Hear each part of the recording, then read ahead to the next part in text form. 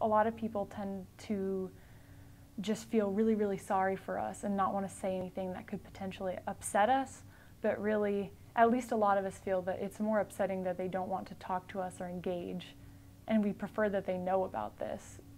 I feel like ignorance is a big one. People don't want to take the time to understand what other people are going through and how their version of normal is different from how the rest of the world's version of normal is.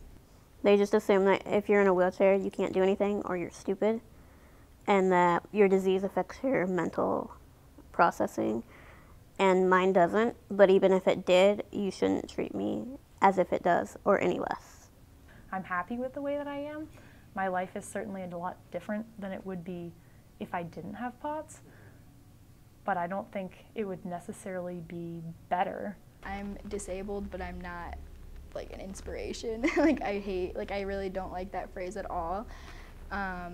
I'd say like me living my day-to-day life is not an inspiration, because there's like times where I'm like not always on point, or I'm not feeling it that day, or there's some days where I'm like, I don't want to do this, like why was I chosen for this? Just because you can't see it doesn't mean it's not there. Like, I have an invisible disability. If I wouldn't have just told you that I was blind, you probably never would have guessed it.